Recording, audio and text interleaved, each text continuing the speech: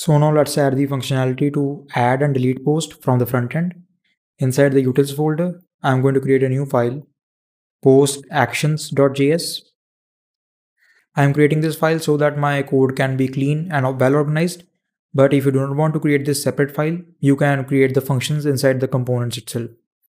So inside this file, I'm going to import Axios. And we are going to need our base URL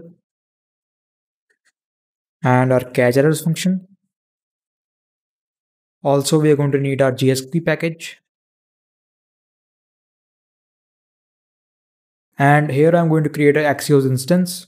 So const Axios, this is with a capital A, and Axios.create.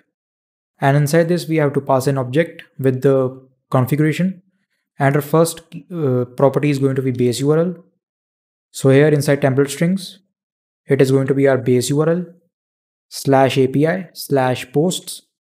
So every request which we are going to make inside this file is going to be on this URL right here, localhost 3000 /API/posts, and our headers. So every request is going to be protected. So we are going to add our authorization header here. It is going to be cookie.get token. So I created this Axios instance so that we do not have to pass in headers again and again on every request. And from this file, I'm going to export a function, export const submit new post. It is going to be an async function. And inside this function, we are going to receive the user, text, location, pick URL, set posts, set new post, and set error. So these are all the parameters which we are going to receive inside this function. And inside try catch block, if there is any error, we are going to call our catch errors function, pass in the error, and we are going to save this inside error message. And we are going to just call the set error and pass in this error message right here. So inside the try block, we are going to make a post request to the backend, const res equals to wait, and make sure to use the Axios with capital A here, dot post. So here our URL is going to be slash because we have this base URL right here. So we are going to make the request to this route right here. And inside the body, we are going to pass in the text, location, and pick URL. So if the user has provided an image, we are going to upload it to Cloudinary and pass in the URL here. So from the backend, we are passing in the ID of the post, post._ID. We are going to receive it inside res.data. So I'm going to create an object here, new post, and basically we are going to create our own post here. So it is going to have an _ID, res.data. It is going to have a user. So user we are receiving inside our parameters, and this is going to be an object itself. So the state of the user who is logged in, and text, location. So the ES6 syntax here, and pick URL. If it is there, it will be added. And likes is going to be an empty array. Comments is going to be an empty array. This is a new post, so there will be no likes and comments. And after this, we are going to call our set posts function. So the state of the posts, and from inside here, we are going to return an array. We are going to add the new post and spread the previous. So we are adding the new post at the top of the array so that the new post can be shown at the top. And after this, we are going to call our set new post, and we are going to set the text to empty strings and location to empty strings.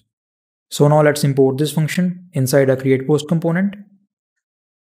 Import from utils and post actions. It is going to be submit new post. Let's minimize this. And on this handle submit right here, we are going to set the loading to true. And then we are going to create a variable pick URL. By default, it is going to be undefined.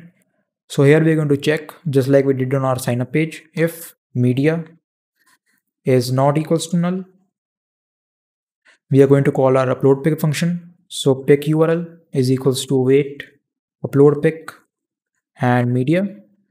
And if no pick URL, we are going to return from this function. So set loading to false and return set error, and our message is going to be upload error uploading image. So after this check, we are going to call our submit post function. So submit new post, and we are going to pass in a user. Text is going to be new post dot text, location new post dot location, and then our parameter is pick URL. So the variable which we created, set posts and set new post, and our set error. So these are all the parameters which we are going to pass. If you want to destructure out the text and location from the new post object, you can do that.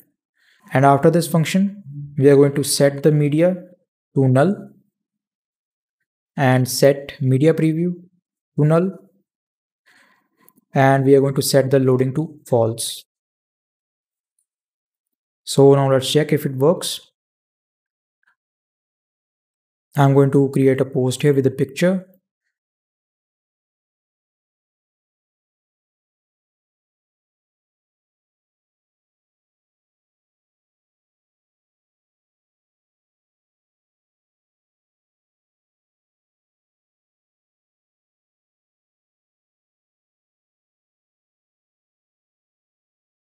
And you can see our post is created, added to the top, and we have all the information right here.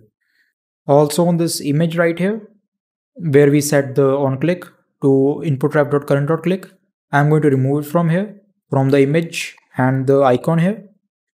And we are going to add this onClick on this div itself right here. So now we do not have to add onClick on both of these components. It is on this div right here. It will work the same.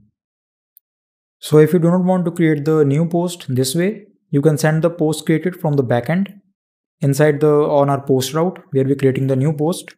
We are going to create a new variable post created, and we are going to find the post with this ID right here, post._id, and we are going to populate the data of the user.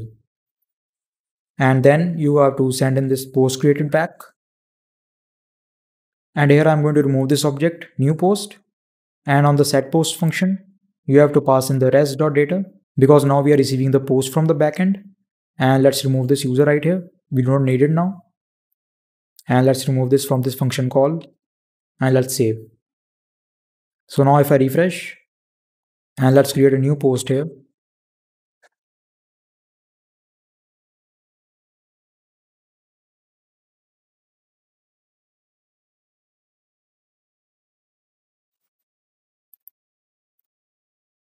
And now you can see you get the same result. The data is populated from the backend.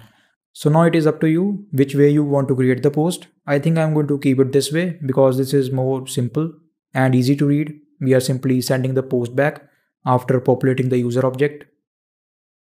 So now for the delete post, if I show you the deployed version, if I delete this, I'm going to create a new post first here.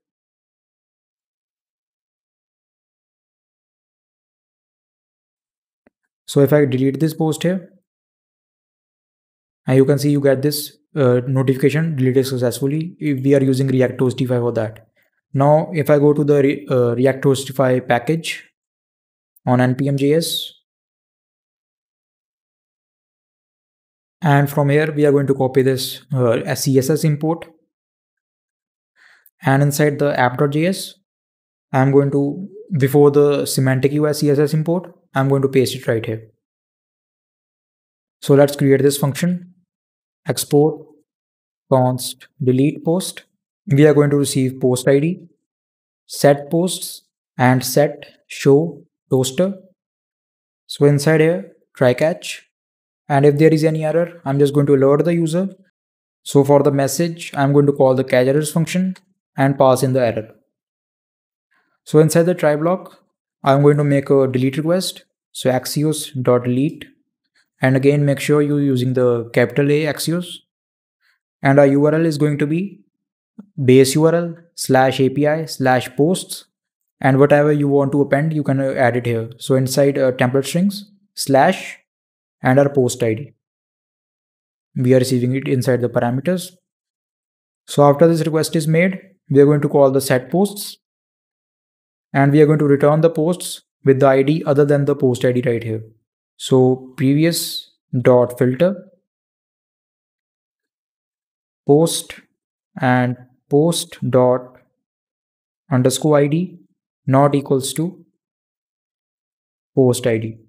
So it will filter out the posts, and then we are going to call the set show toaster and set it to true. So this is all we have to do for delete post function. And now let's import this function inside our card post component. So inside this card post, we have this pop-up here and we have a button inside it. So on click, it is going to be a function here and delete post. And I have used the auto import. If it doesn't work for you, make sure to import it first. And we are going to pass in the post ID. So post dot underscore ID, set posts and set show toaster. We are receiving both of these inside the props.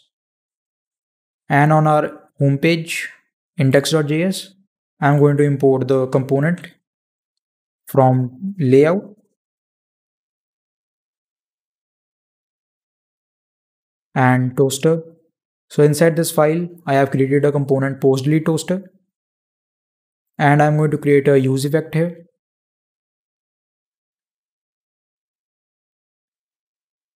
It is going to be when the show toaster changes, and if show toaster is equals to true, we are going to set timeout,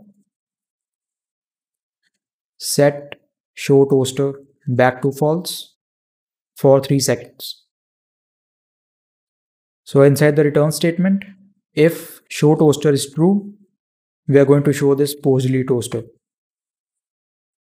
And I have added the timeout for 3 seconds because if you open the component here, you can see right here, the auto close is set to 3 seconds. So if you want to change any of these values, you can definitely read the documentation or change them yourselves and see what they do. So now let's check if it works. We are going to delete a post. First, let it refresh. And I'm going to delete this post right here, the 4th post. And if you click, and you can see the post is deleted and you get the toaster. So this was all for this video. In the next video, we are going to start working on adding the functionality for liking and unliking a post. So I will see you in the next video.